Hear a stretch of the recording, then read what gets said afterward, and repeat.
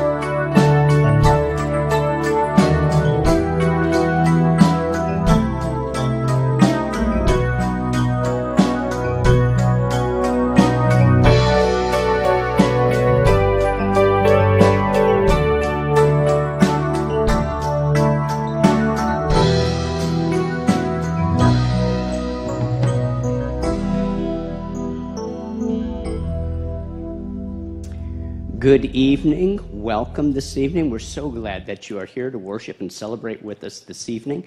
Just a few announcements that I'd like to share with you. Most of you have probably already recognized that in the worship folder, we now have this tear-off section that is very important. It helps you to communicate with us. If you have been a regular attender here and you have changed your address or the information has changed, you can notify us on one side of this. If you are new to us, we want to get that information for the first time. So please fill this out. There's also an area here where you can list any prayer requests that you might have, and you can deposit these on the half-round kiosk that's out in the foyer. Also, we want to point out that on that half-round kiosk that's out there are these devotional books that go along with what we are doing here in the church during the season of Advent. There are just a few of these that are left, so if you have not yet picked one of these up, one per family, if you have not yet picked one of these up, there are a few that are still in that area, so you'll want to pick that up. In the area just between the two doors in the foyer, by the lamp, there is an area, and you will be able to find a sheet that will give you a 6-month overview of what has been happening here at the church. You're going to want to get a copy of that. That is very, very important that you see that. There's lots of things that take place that as you're coming and going, you may not be aware of. You may want to take that and read that carefully so that you know everything that's taking place. We encourage that. Let's see. Oh, yes. Also on the half-round kiosk that's out in the foyer, there is an area that is going to help you with your Christmas budget.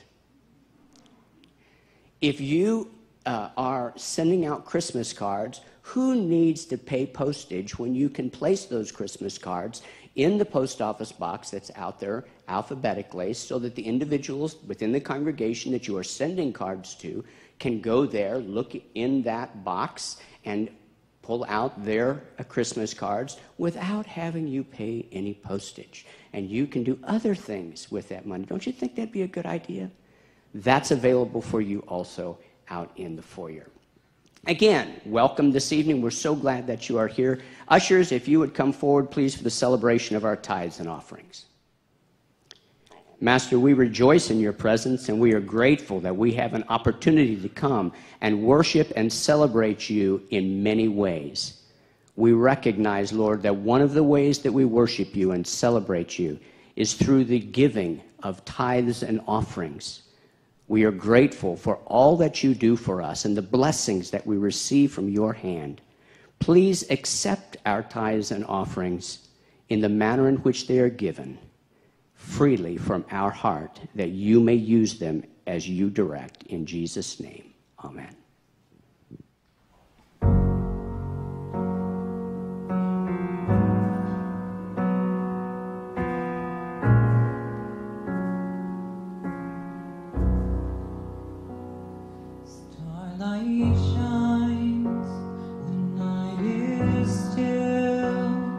Shepherds watch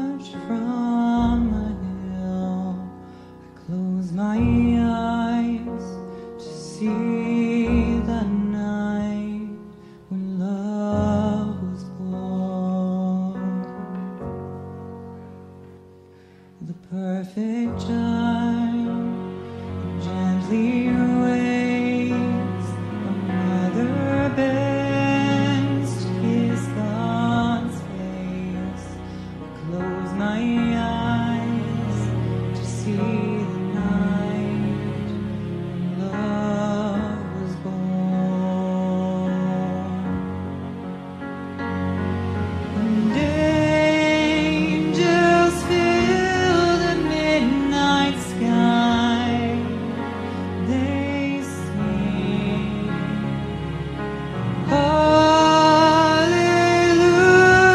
Hallelujah, He is Christ, our King.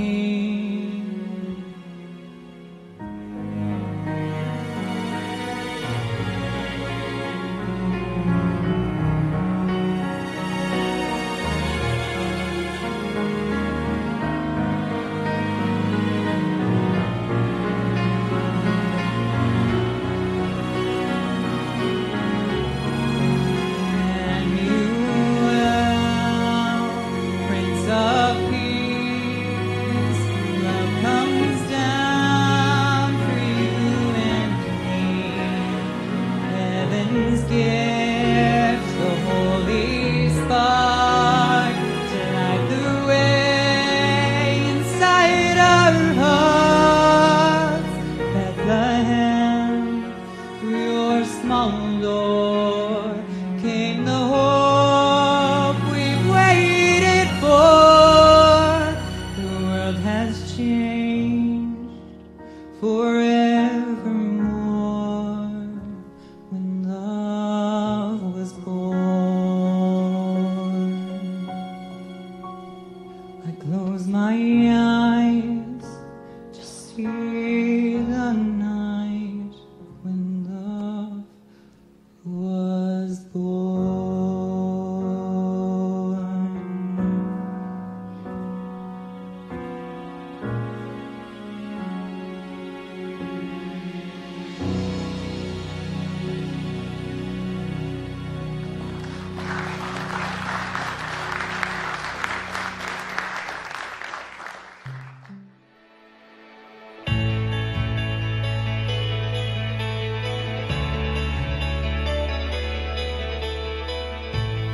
Hi, my name is Chase Holbrook. I am a sophomore ministry major and a theater minor at Mid-America Nazarene University.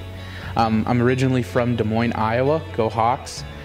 And I've been going here to Westside since this last summer. And I've just been having an awesome time here, experiencing worship with you guys on Sunday morning, and then all the fun activities that come. Holiday tradition that I remember in my mind is right after Thanksgiving on Black Friday. Roughly in the evening, me and my half-siblings and my mom would get together and we'd put up the Christmas tree and all the decorations throughout the house. And to me, that was always a memory of times of changing. We've come from being thankful to this time of remembering that our Savior was born. One fond memory of that is I always got the privilege to put up the star, being the youngest out of the children. And I would always have trouble with it, and my half-siblings would pick on me about being the shortest, and so I always had to stand on a chair to place the star on top of the tree. But I can now say that I'm tall enough to put the star on the tree. Hope means to me during Christmas time that our Savior came to us, that He loved us enough to leave the throne and come to us. And ultimately later on in the story of what our Savior did for us, He would buy us back and redeem us. We come from Thanksgiving in a time of remembering being thankful, and we should always be thankful. But then as we come into a season of hope of what Jesus did, and remembering that, wow, I'm thankful for all this stuff because it's possible through the hope of Christ coming to us and ultimately dying for us on the cross. Merry Christmas and Happy New Year.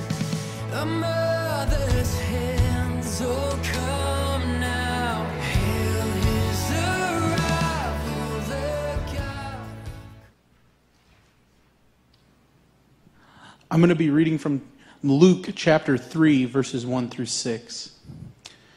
In the 15th year of the reign of Tiberius Caesar, when Pontius Pilate was governor of Judea, Herod, tetrarch of Galilee, his brother Philip, tetrarch of Iturea and Trachonitis, and Linus, tetrarch of Abilene, during the high priesthood of Ananias and Caiaphas, the word of God came to John, son of Zechariah, in the wilderness. He went into all of the country around the Jordan, preaching a baptism of repentance for the forgiveness of sins, as it is written in the book of the words of Isaiah the prophet. A voice of one calling in the wilderness, prepare the way for the Lord, make straight paths for him. Every valley shall be filled in, and every mountain and hill made low. The crooked roads shall become straight, the rough ways smooth, and all people will see God's salvation. Lord Jesus, thank you for this word and the prophet John as he spoke, as he recalled what Isaiah said. We're grateful today, Lord Jesus, that you broke into the world to bring salvation. We pray that the light of your presence would be so bright tonight that we could not help but to see the love of God that Isaiah just sang about. How grateful we are tonight, Jesus, to worship you and to trust you this evening for your glory to rain down upon us. In Jesus' name, amen.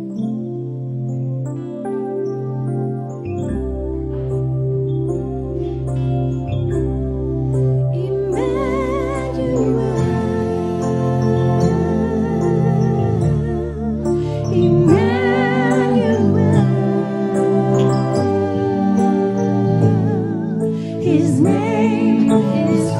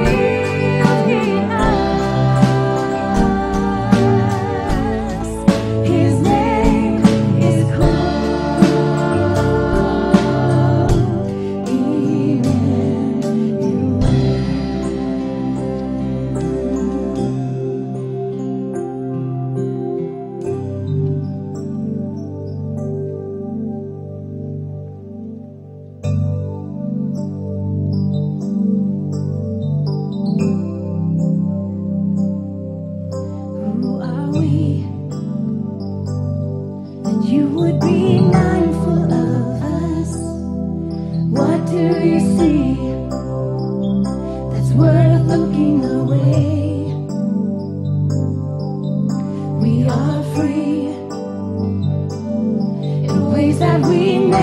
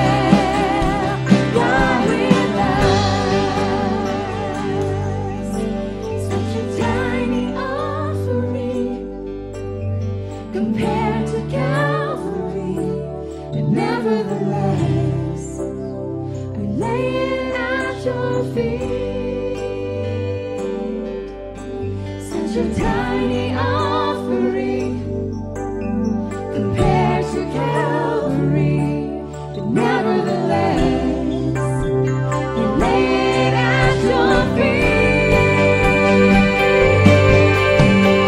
All that is within me cries, for you alone be glorified, Emmanuel, God with us. My heart sings a brand new song. The dead is made, the chains are gone, Emmanuel, God with us. Stand and sing this one more time. All that is within me cries, for you alone be glorified, Emmanuel, God with us. My heart sings a brand new song. The dead is paid, these chains are gone, Emmanuel, God with us.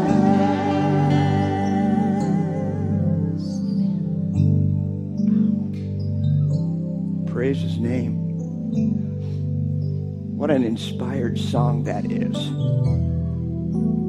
Of course, it's by Mercy Me, and everything they do is inspired.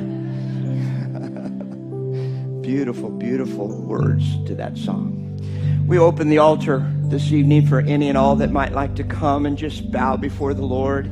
If you'd like to do that, would you just make your way forward? Pastor Joe is going to lead us in our prayer time this evening.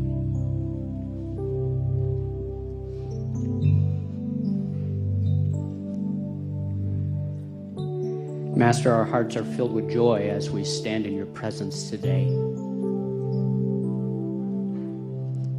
As we look around us, we see so much evidence of your presence.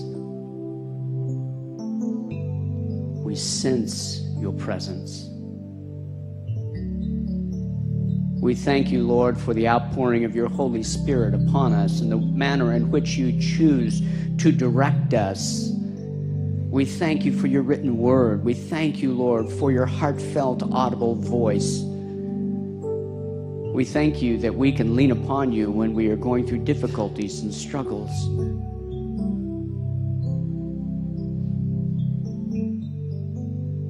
It is you who brings hope to us. Thank you, Lord Master. I pray especially for those who are kneeling at this altar of prayer. Lord, whatever it is that they are lifting up, I confess before you, Lord, that I do not know all of the things that they are raising before you, but you do. And we know that you care about those. And I pray, Father, for your blessing upon them.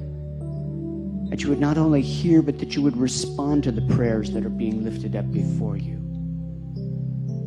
I pray for those that are within the congregation that have been going through difficulties and struggles, both physical, emotional, financial, whatever the need, Lord, I pray that you would draw close to them during this Christmas season. For those that may be looking for employment, Lord, I pray that you would help them, that they might find that employment. For those that feel alone, I pray that they would sense the companion that comes alongside. I pray, Father, that you would prepare us all, heart and soul, that we might be able to receive the word of truth, the message that you have been speaking to Pastor Dave about, and he will shortly be bringing to us. I pray for Pastor Dave as he brings that message before us, that it might be your word. Pour out your Holy Spirit upon us this evening and speak clearly to us. Help us that we may not only listen, but that we may hear it as well. In Jesus' name we pray. Amen. My heart is so flooded today with the goodness of God. And I've seen so much this day to just thank him for how he's working. And thinking about Joe as he was praying that the Spirit would fall upon us tonight, and he already has fallen upon us this evening. And he's been speaking to us all day long. If we have been listening, I just am, my mind is just awash with thanksgiving to God as I listen to Haley Stapleton play the piano on a level I'd never heard her play before. I just shook my head and marveled at how good God is.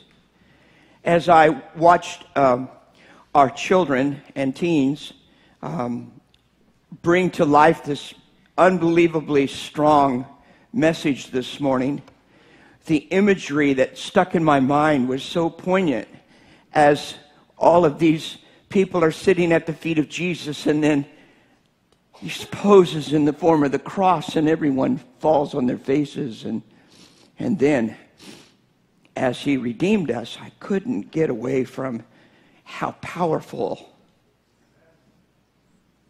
it was to see one by one the stain removed from the heart as they came and bowed before Jesus. And I noticed that some of the kids were more apt to hug Jesus than others were. Some had to give him the fist bump, or some of them just wanted to get away from him as fast as they could.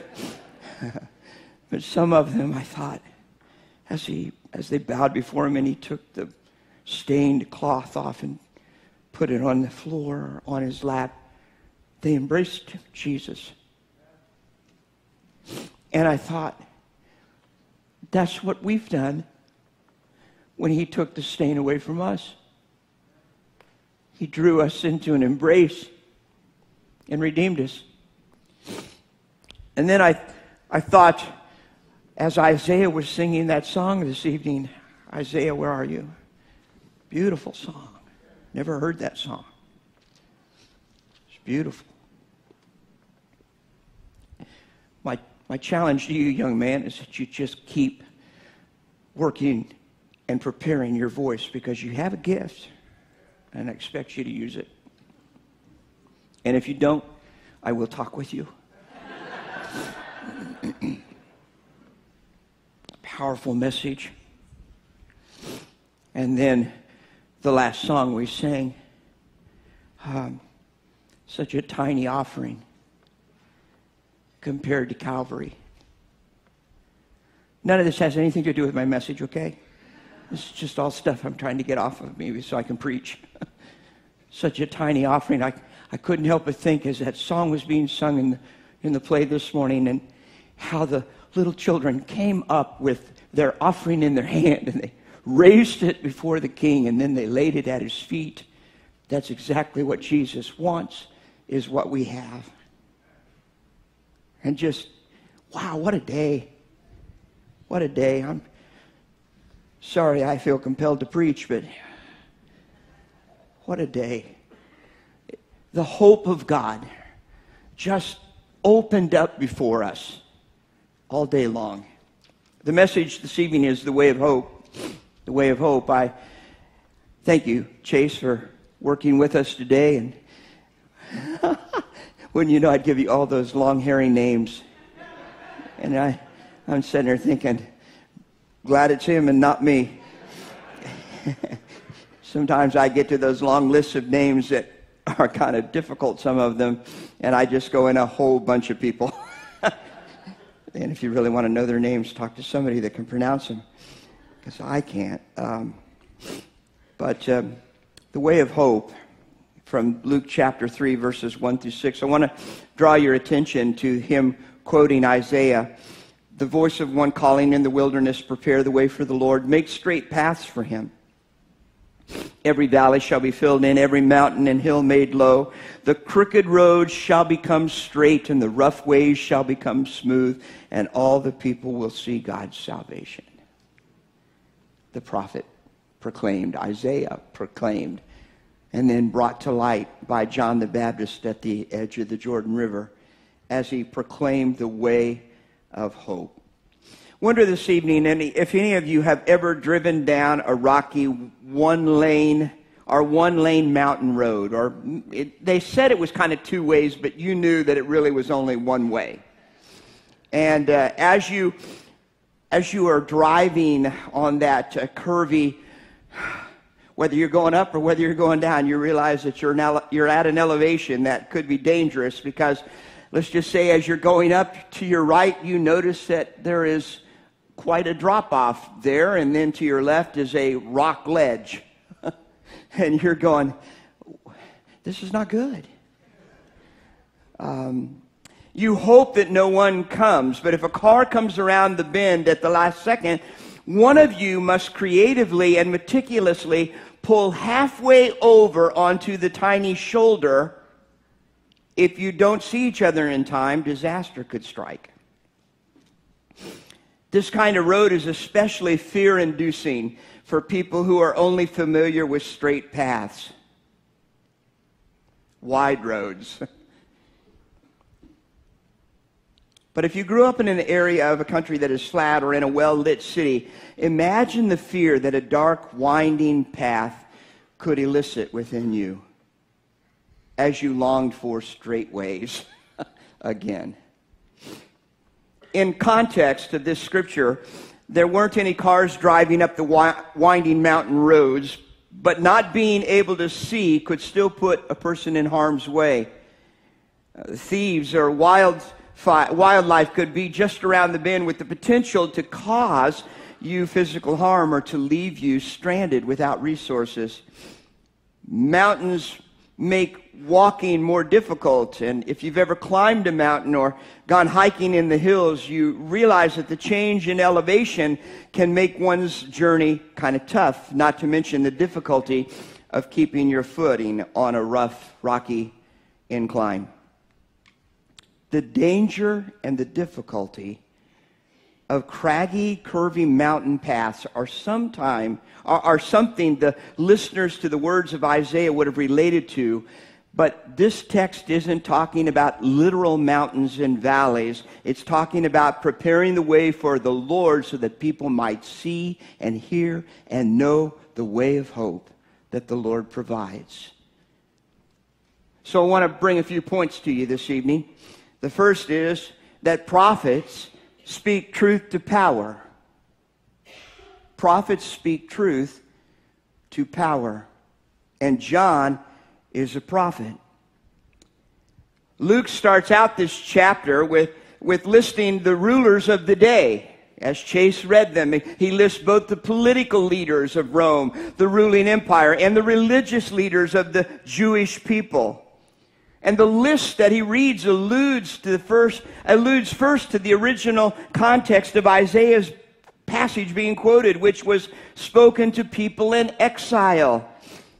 And it was spoken that they might have hope that the Messiah would one day come to free them, that they would know that, though they were in a different land, God still heard their cries for deliverance. Isaiah proclaims that God hears your cry. He knows your dilemma. He knows your paths are not straight. He has the ability to come and make the crooked way straight for you. And though the New Testament Jews are not in exile, they are still a very much oppressed people. They are still in a wilderness place, crying out for God to save them from their oppressors. They are in need of salvation. So they are waiting with great expectation of a Messiah that would come and deliver them from oppression. However, salvation for the Jews is deliverance from their oppression. Jesus provided a different way of hope. Enter John the Baptist, the one who prepares the way for the coming of the Lord. John is speaking a truth that counters the systems of the day. It's a countercultural message that John is speaking. And quite frankly, John, the way that he is proclaiming the good news of the one who can give us salvation and make our life straight and and cared for and needs met. He's making Gentiles mad, and he's making Jews mad as he proclaims. He is declaring, first of all, that Caesar is not Lord. This is significant during Roman rule when people are commanded to declare Caesar not only as ruler of Rome, but also as a god. This is not so unusual. Look at the time of captivity in the Old Testament when Nebuchadnezzar wanted everyone to bow at his image and proclaim that he was God. And we see again and again in Scripture people elevating themselves to a position of God because they are a ruler of an empire or because they are the head of an empire and they are trying to equate themselves with God. And when John declares that Caesar is not Lord, he is angering or has the potential to anger the Gentile world who wants to say, well, who does he think he is? Saying that our Caesar is not God. Is he not a Jew? Let's just silence him. John is not speaking of following religious law, making sacrifices and following rules the way they have done so in the past. John is declaring that baptism and repentance are reordering of what they have known. This is a completely different form from the current systems of the church. It is a radical and countercultural call that urges people to think differently. Can I tell you something tonight? The Holy Spirit of God, when He speaks to us, He's going to urge us to think differently. He's going to urge us to think counterculturally. He's going to think us to think differently than just religious practices. He certainly does not want us complying with the laws that are bereft and morally bereft, I should say.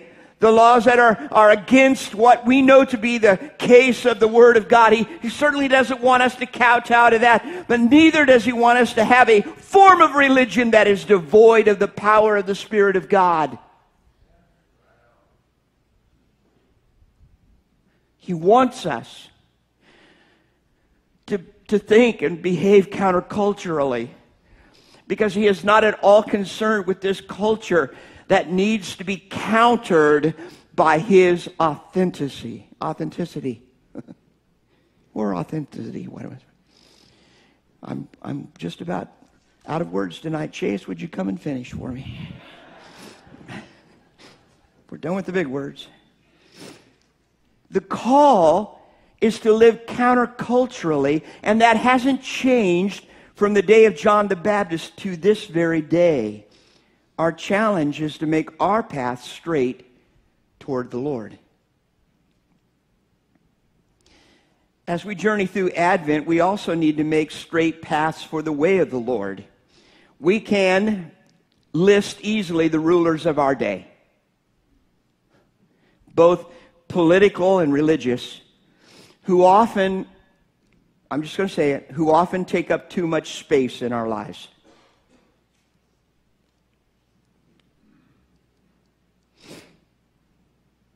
One month ago, we concluded midterm elections. Is anybody here at all glad that the elections are over?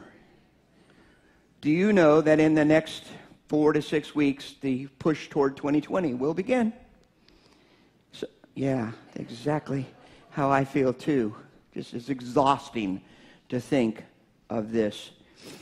I note that half of the American population is happy and half is not. One thing I know for certain, the King we live for and serve is not of this world.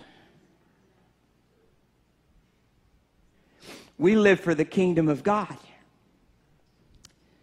It's easy to place our hope in political systems or politicians, and while they can do good, we can hope and work for good. It's important to recognize that our hope is not in them. The hope that we have for Western civilization is not in a legislative ability of a government to say something. The hope of Western civilization is that we, the body of Christ, will again fall before our Father God and allow Him to work in us the way that He wants to work, and allow us to speak for Him in the way that He wants us to speak. And He wants to make straight our path so that we can be markers. Kind of like signs on a curvy road saying, watch out up ahead. Are any of you thankful for that? Just once in a while, a sign that tells you something's right in front of you. Another corrective adjustment in the path we follow is that we aren't called to a religious legalism. Legalism can often become easy and more attractive than repentance and grace, but we are called to the messy work of love and grace. Setting up more rules for ourselves and others to follow in order to please God misses the intent of Scripture from my perspective. Instead of drawing us closer into relationship with Jesus, I have found that the practice of religion can induce shame at our inability to achieve impossible standards. Is there anyone here tonight that is just a tiny bit frustrated that you cannot completely obey the letter of the law? If you can, you are, might I say, sadly mistaken. Because you can't. You and I are incapable of living out perfectly the letter of the law. That's why we are saved by grace, not by works, not by adherence to a system. I know some very well-meaning people that try to legislate morality, and you can't do it.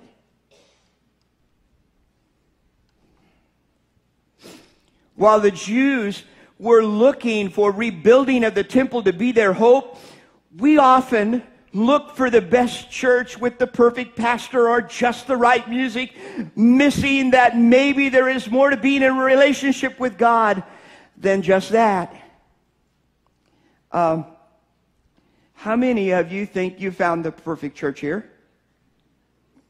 Well, that was a trick question. I'm so sorry. It was so wrong of me. There is no perfect church.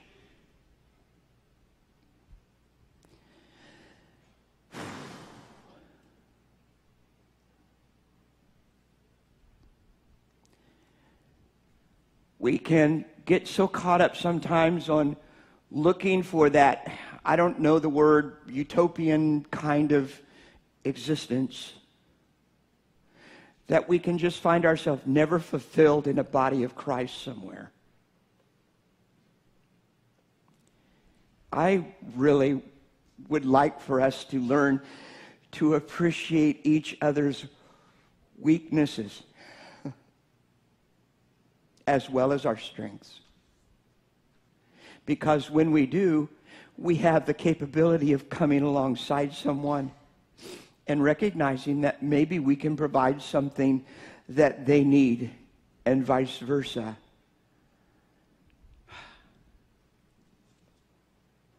The work of Christ is pouring out of oneself and loving other people, turning away from the way things have always been done and looking at the world with a new lens of love and grace and hope. A countercultural kind of thing whereby we are not afraid to try something new.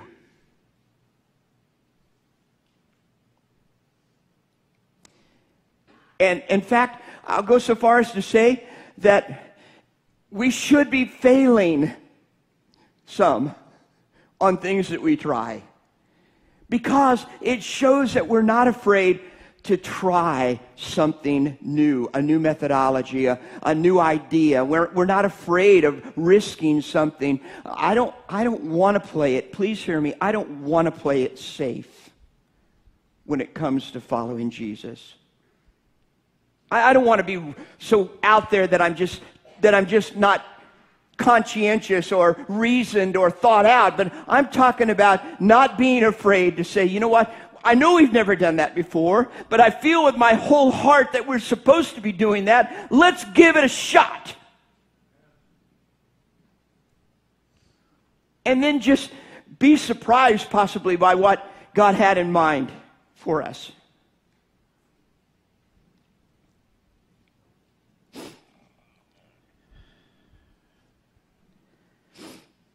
John's call to the people that day, and for those weeks that he preached, preparing the way for Jesus, John's call was repentance. We too are called to repentance and to think differently about our relationship with Jesus. I can only speak for myself, but there's still great work that needs to be done in me. And if I somehow stand against the conviction of the Spirit of God and refuse to repent, I'm on a very dangerous road. And a cliff is just to my right. A drop off. And there's something coming my way, and I don't know what I'm going to do. Repentance is the thing that brings health to a person's soul. This is not a small task. Reorienting our life is difficult.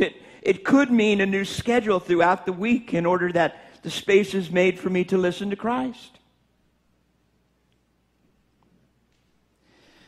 It might mean a reordering of my mindset, finding the things that are keeping me from seeking God or seeing God at work in my life, or keeping me too busy to hear from God, and somehow changing that.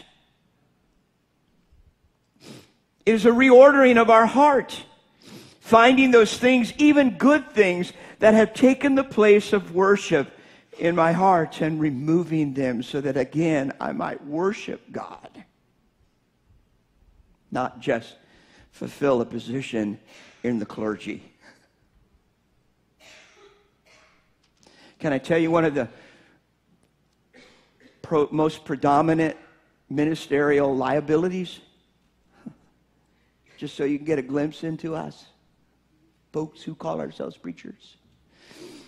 At least for me, is not making a sermon out of every text I read in the Scripture.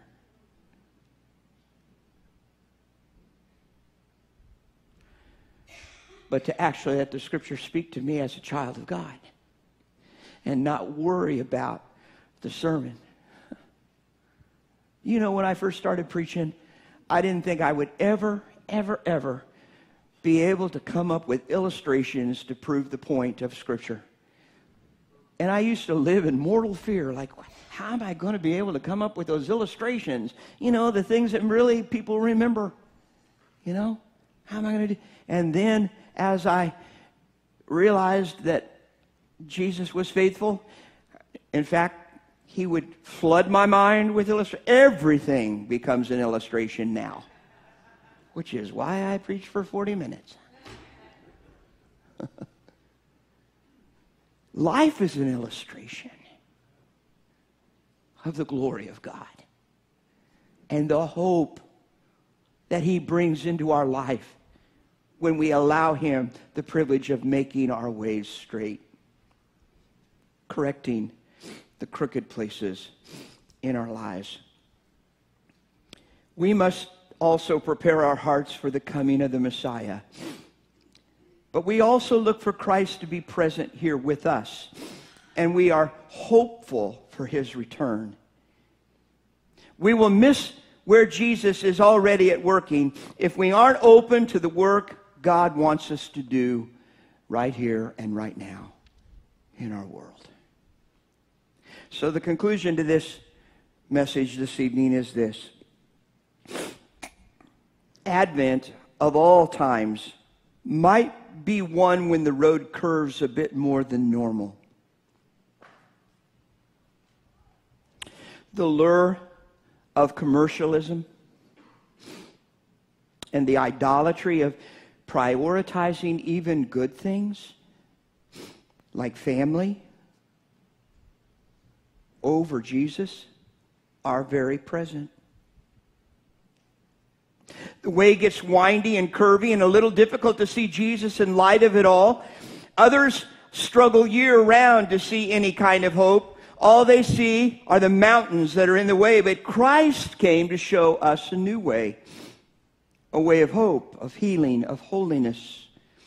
He revealed a kingdom that is different from that of this world, and we can repent and live in that kingdom here and now. We don't have to wait for the kingdom of God in the future. He desires that we live in His kingdom today. And that, my friends, will take some reordering in our lives. Christ came to show a new way, the way of hope. And kind of, if you'll allow this connection, the way of hope is the way of holiness. As we seek a new way of doing things, the landscape begins to change. The rough places are made smooth. The mountains are laid low. God works out in our heart a way of holiness. And this way of holiness is hope for all people. The text says God's salvation is for all people. We help to bring wholeness and hope to those around us when we make straight the path for the Lord to work in us. And often circumstances, whether from life or from our choices, make it difficult for us or others to see Jesus. We need the voices of others, like John, or somebody that's really close to you who has a very good discerning spirit, to declare the way that we might see Jesus clearer than before. We often need to be that voice for others so they can see the salvation of Jesus. You and I are not John the Baptist because we are Nazarenes. So sorry. We're not John the Baptist, but certainly the Lord could use our voice.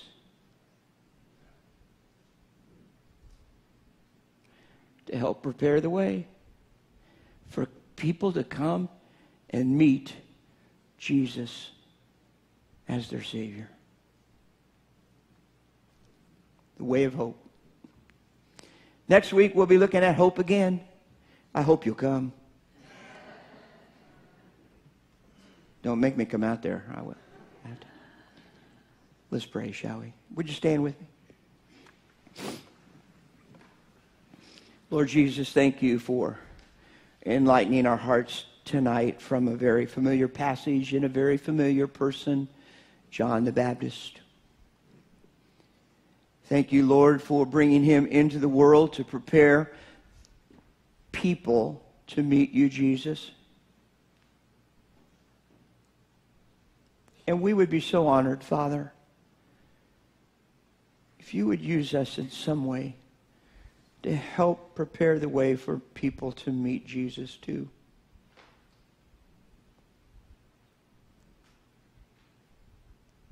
And oh, Father, how they could, maybe for the first time in their life, they could see hopelessness dissipate and despair replaced with hope. And they could realize, Jesus, that you love them. So, Lord, please take the content of this little message tonight, Jesus, and drive it into our hearts that we might be different and do things the way you want us to do it, not the way culture or religious practices do it. your way, Father. In Jesus' name, amen. Would you remain standing as Pastor Joe pronounces benediction this evening? May God straighten your path, and may you prepare the way for the Lord within your heart, and may you seek his path every day of your life. You are dismissed.